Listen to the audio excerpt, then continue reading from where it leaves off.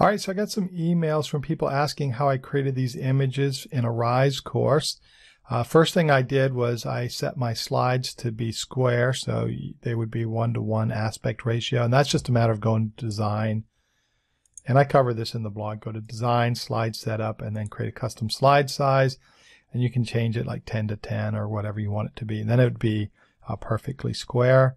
And then whatever I build, I save out as an image. So just save your file as a PNG image, and then all of your slides will become their own image files. So I'm going to show you how we build these. There's a few different ways to do things, so I'm going to show you the way I like to do it. So we come to a blank slide here, and if you're using Articulate 360, you have the access to Studio 360. So if you install that in PowerPoint, you're going to see an Articulate tab. When you click on that, a couple bonuses. One is you get Content Library. So you're going to get all of those different templates in PowerPoint. So you can use these in your own courses, or even for your PowerPoint presentation, as long as you have the Articulate 360 subscription. So take advantage of those. The other thing is you have the character pack, right? So if I click on here, you can see I've got the photographic characters here. I've got these modern illustrated characters that look really nice, and then of course I've got the classic illustrated characters that came with the original storyline. So let's just go ahead and we'll grab a photographic character here. I'm going to grab Maria. You can grab any pose. I'm going to grab one where her arm sticks out a little so we can see how that extends outside the circle. So let's go ahead and insert her. And before I get started, I always control and click and drag, so I always have an extra copy. So this way I don't need to worry about reinserting her if I messed up. So there's a few different ways you can do this. Basically what we want to do is we want to get to where we have a square image of Maria. So I like to use an image guide, and I'll show you two different ways. So I'm going to insert a square here, and let's just go ahead and do this. So insert a square. If you hold the Shift key down while you drag, it's going to make a perfect square. And you can see here the height and width are the same, 263 by 263. Now if I look at Maria here, double click on her, you can see she's 563 by 206. Now what I can do is I can go ahead and we're going to change this to 206 by 206. So it's the same width. Oops. So it's the same width as Maria. So we're going to go, let's just do this. We'll do 206 tab 206 tab. Okay. So now this is going to be the same width as Maria.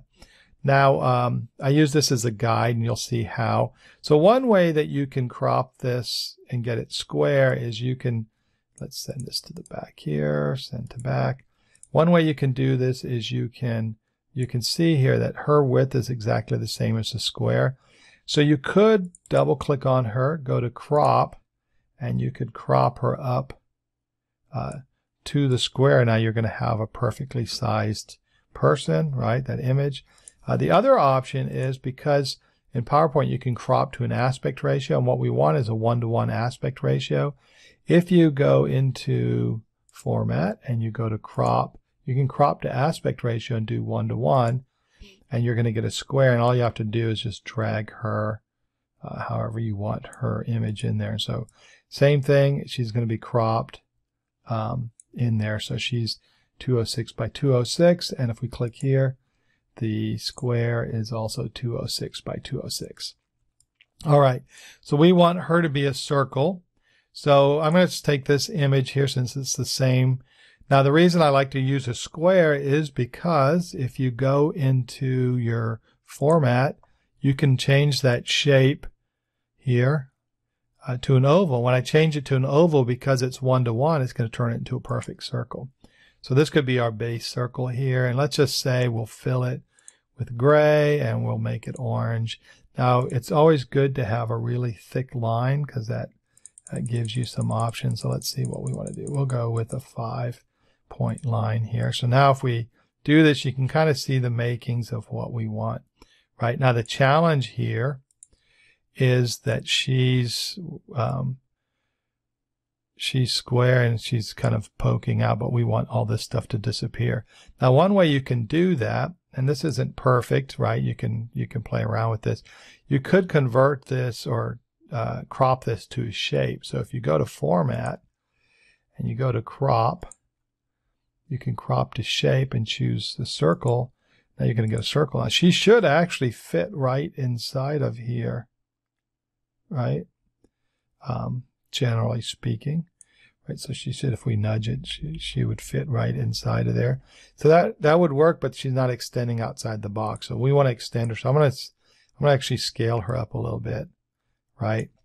And the cropping doesn't have to be perfect. The main thing is you're just getting her inside the circle here. And so there's things you can do to play around with it. So you can come back here to the cropping tool and play around with the circle and all of that stuff. So we're not going to be super perfect on this. We just want to get the general idea. So let's just, I guess we'll just keep it like this. Okay. And we'll fix this here in a second. So that's what you have here. Now the problem is she's sticking out, right? And we don't want this. We want this crop, but we want our hand sticking out. So this is where you kind of have to play around with how you have her set up in the cropping. So you can try to squeeze this around and play around with that, right? And you can see how that works. The main thing is that you're kind of getting the bottom in there, and then the closer you can stay to a circle, the better. But you can kind of see how that works, right? Oops, now I cropped the top of her head a little bit. That's okay. But you kind of get the general idea here, and you can play around with it. So now I have this here. What I can do is, because this is the same image, we're just going to duplicate this. I'm going to turn the cropping off here. So we're just going to, this doesn't even really matter. And we could crop to rectangle, so it's a little bit better. So now I can put her here, put her on top. I'm going to crop her up out of this where she's on top of here, right? So we can go here. So this is the circle. Let's go ahead and pull it out here. And now you can see I've got her sticking out. So there's a few different ways you can approach this, but you can kind of see it's not that hard to do it. A lot of times what people do to cover up, like if they don't want to do the tweaking, they can do something like this. Let's move this out of the way. They can do something like this where they duplicate this circle here, right?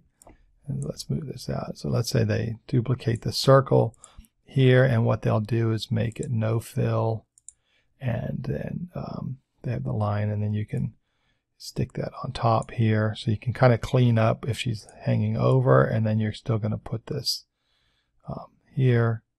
For some reason it's not snapping, but that's okay. We'll fine tune that, and I'm just going to bring that to the front. So that gives you, it's a little bit cleaner line. So now you can see she's a little offset, so you just use your arrow keys and nudge that if it's not snapping where it needs to be.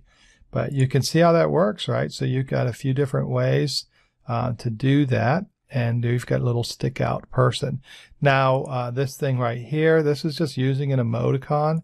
So or an emoji. Let's go ahead and create a new slide. For some reason it's not creating a new slide, so we're just going to go new slide here. Okay, so if I create a new slide here and I add text, so I want to add the emoji, right? So let's just go ahead and we'll do some lorem ipsum text. So you go equal lorem, and we'll go 1, 1.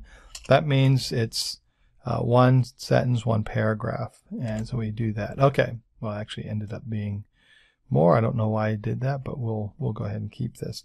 So I want to add an emoji here up on top like I have on this image. That's super easy to do. Just go ahead, hit the Windows and period key, and that opens up your emoji, and you can just insert an emoji.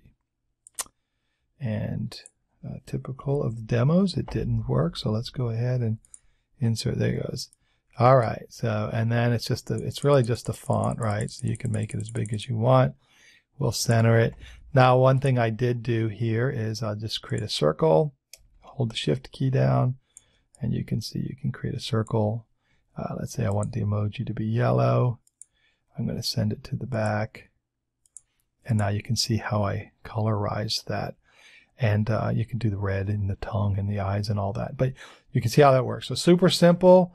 This is easy. It's just a Windows period key. I'm in Windows 10.